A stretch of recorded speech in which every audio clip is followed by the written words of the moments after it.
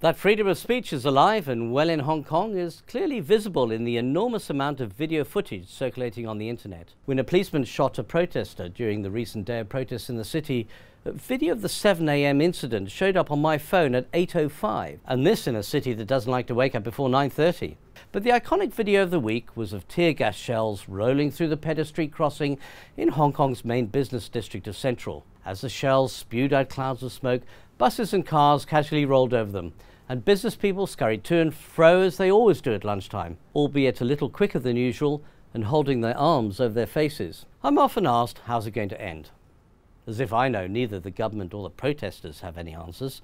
But the most likely scenario is that the smash lust of wanton damage to public property is likely to wear itself out. If the police can resist the calls to get more aggressive, the current containment policy could head off more blame being directed at officers, and that in turn would reduce the number of excuses for more rioting. Popular support for smashing up trains and universities can't last forever.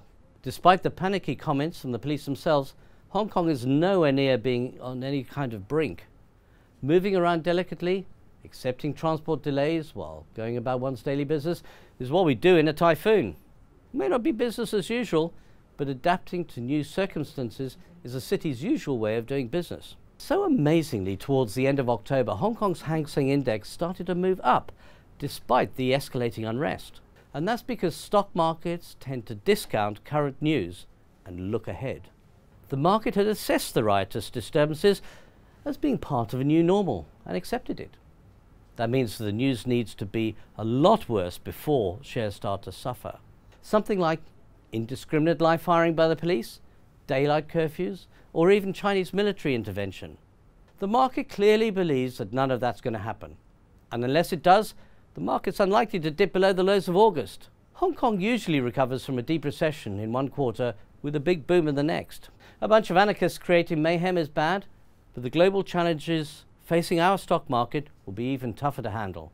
And I'm talking about trade talks, recession, negative interest rates, debt. So, while a new normal of demonstrations and inconvenience in Hong Kong may not take the market below the lows of August, the biggest dangers in the global economy might well just do that.